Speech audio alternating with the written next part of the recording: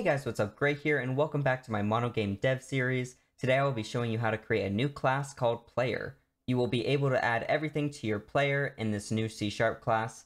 Depending on what kind of character you have, also depends on this file. For instance, if the character is like the last tutorial where it was a car, which means that it does not move like a human character would. For now, I'll just show you the basic character movement, and in the next episode, I will show you how to make the car class, which will have more advanced movement code. Alright, we're back in my MonoGame project, and to start off, we're just going to want to make a new class, which I'll make a folder. So you're going to click on your main project, and hit add, new folder, and we're going to call this sprites. So all of our sprites will just go in here, so we'll add a new class and call it sprite.cs. And then we'll also create another class called player.cs.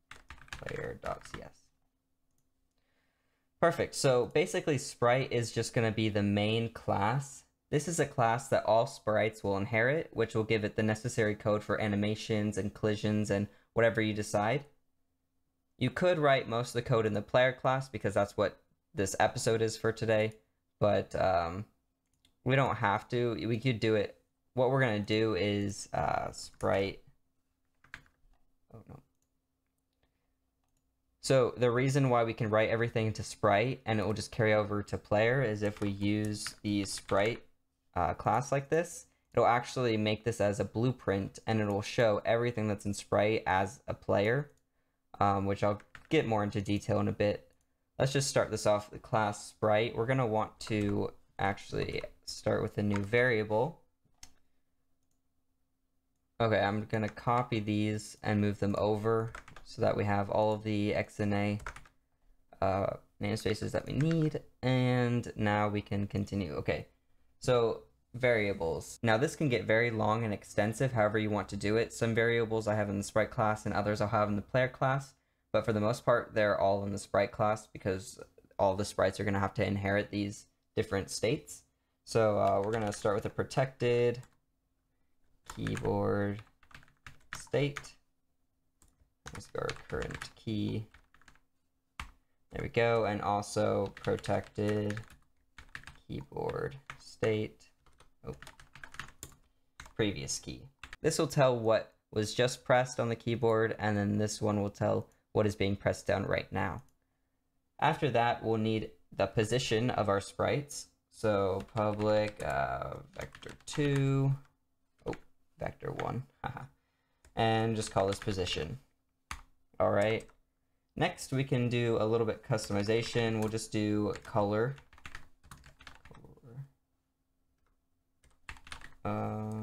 Equals color dot white.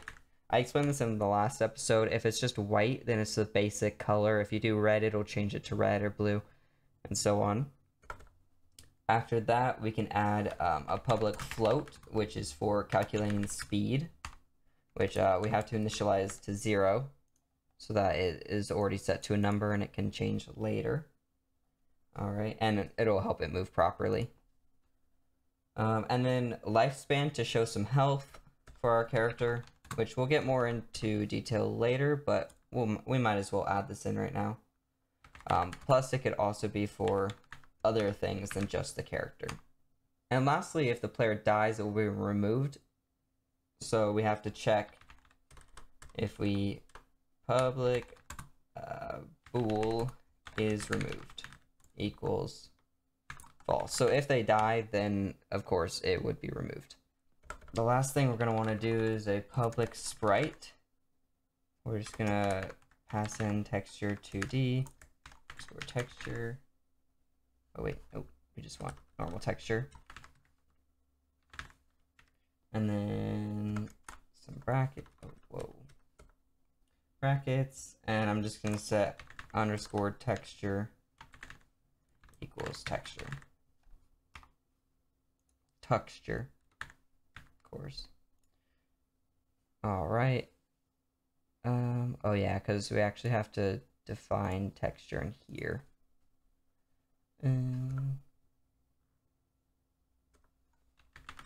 Protected texture 2D underscore texture. Perfect. Okay.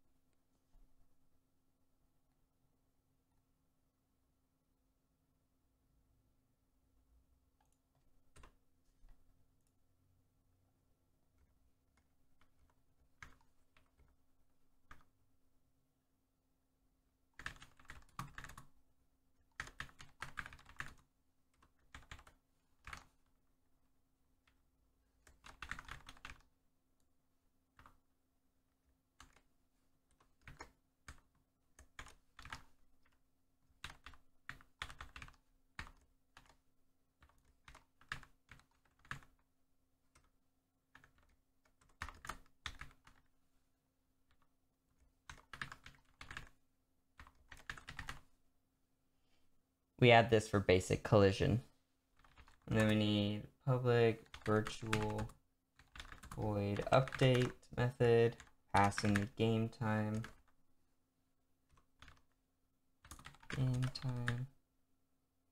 and our list of sprites.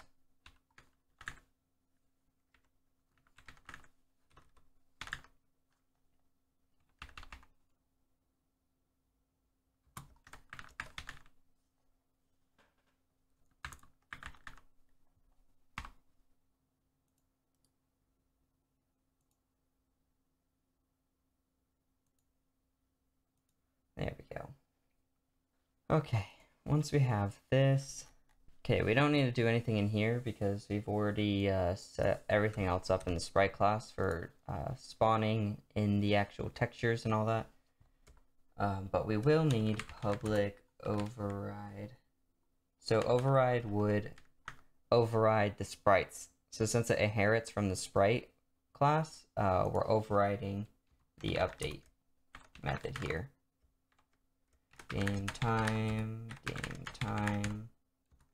list, sprite.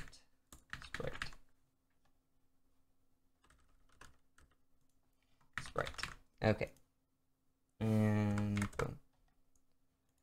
So that should be about good for that.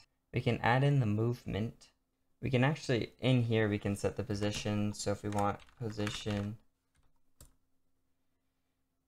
equals new vector 2, and we'll do like 30, 40. Perfect. And so that'll give it the position, and speed equals 5f. Oh, equals. Perfect. So then we can also do, in the update, we'll do the move. And outside of the move, we'll make the move update. And using what we learned in the last episode, we can just toss this in. And it has the movement of 3. So I've added a few variables here, just a position, a texture, and the screen width and height. In the game 1, you can actually set screen width to the preferred back buffer width and the screen height to the back buffer height. Right here in our project, I'm just going to add a new folder and call it models, and then add a class to this and call it input. So to actually link this up to the game.1, we're going to do the same thing for sprites, just using my MonoGame.models. I can type it, models. So now it'll use the input into this file, which we can actually use both of these here in the player. And input doesn't really need them actually.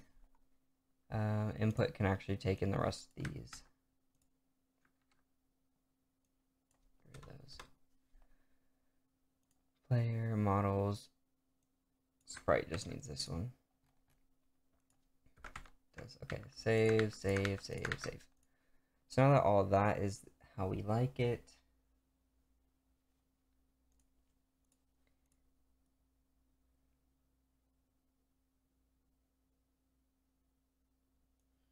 alright, in the input we can actually make this a public class, and we're going to want to do public keys up, which will be get and set,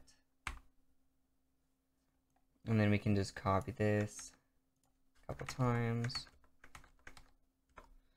So we'll do up, down, left, right, and then if we want, shoot. If we ever have like a gun or bullets, whatever, we can add shoot. So right here we have the sprite making underscore texture into a texture, and the rectangle, which says if there's no texture, then a new rectangle will be there, and if not, then it will just throw the exception unknown sprite. Update we can have empty, and in the draw we're gonna draw the sprite batch. This is actually wrong, we need just sprite.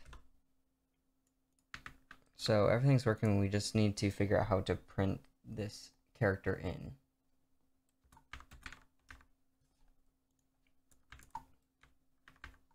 We'll just add in basic screen width and height.